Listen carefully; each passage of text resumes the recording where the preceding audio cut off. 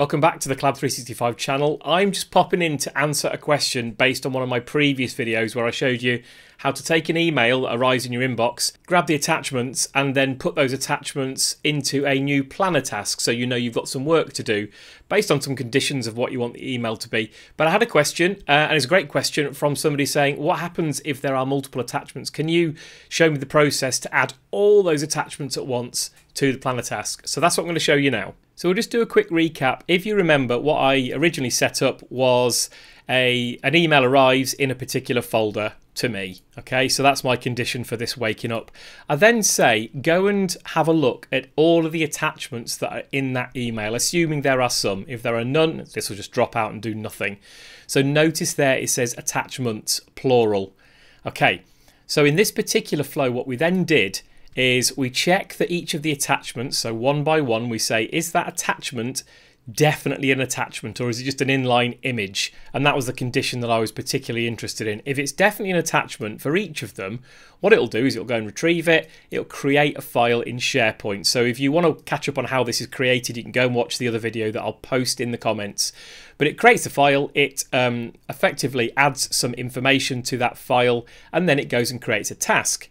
What it then does, because this is the little secret sauce, is it'll then go and add the link to this particular file into the task. So again, just go and review the previous video if you want to know how that works. But let me just show you now, if you want to assume that this attachment step is definitely multiple attachments, this isn't going to work for you because that assumes only one attachment. So what do? If we pop over to this example here, again, we've triggered on the email exactly the same process. In this particular example, I'm just looking in my inbox, it doesn't matter. Then what I'm doing is one additional action. I'm initializing a variable. So just to show you what that looks like, because as I always say, I like to do this and make sure you know which actions I'm using. It's in the variable group here, and it is Initialize Variable. Now, if I open that up, you'll see I've given it var attachments. I've given it a type of array. That's important. And there's nothing in it right now. It's just blank. Okay, and then we go merrily along our way and we test each of the attachments. There may be one, there may be many. Doesn't matter in this case. Again, we check whether that attachment's a genuine attachment. But this time you'll notice this particular leg is a little bit shorter. So all we're actually doing here is for each of those attachments, we're going creating the file.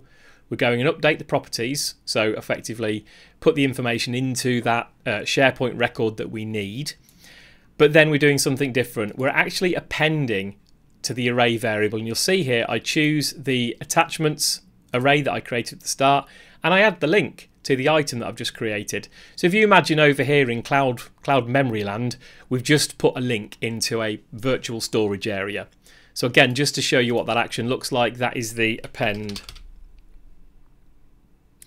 and that is append to array variable, and you just pop it in there, and all you're doing now is dynamically for either one or many creating a link. Now what I often do when I'm building these flows, it's a nice little tip if you want an extra tip for debugging, is I like to see what's happening during the run of a flow. So I've got a compose here which really just displays at the end of all of that process what my attachments links should look like. I've literally just popped dynamic content into that compose, so you'll see it's there. Then you'll notice I've broken out the create a task and the update task details, but again there's a slight difference here.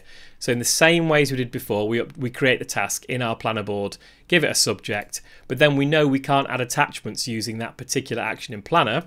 So what we do is we say, okay, for each of the items that's in your var attachments, so it will dynamically know that you've got more than one link if there's more than one link. And it'll cycle through this the right number of times. It'll say, okay, update that task details. So I'm taking the ID up here from the create a task. So just to show you where that comes from, when you create the task, you've got all sorts of lovely information. It's this ID here. So update the same task you've just created there, and this is the JSON you're looking for. So all this is really doing exactly the same as it did before, is it's popping in an attachment, it's popping in a resource link. So what that will do is it will update the task one time if there's one attachment, 4 times if there's 4 attachments. Ignore this down here. I was experimenting with some incrementing and putting some dynamic content in here, but what I'd strongly recommend is that as you build up the array here, you might want to grab some extra information about each file, and then what you can do is you can use that here to name each attachment, because right now it'll just put a planner task in with 4 attachments, all called attachment, but they'll all be different things. So let's just give this a test and I'll show you what the output looks like. So this flow has run now, and you'll notice it's run all the way to the bottom. I did delete the action at the bottom because that was not needed and it didn't reference anything, so it errored.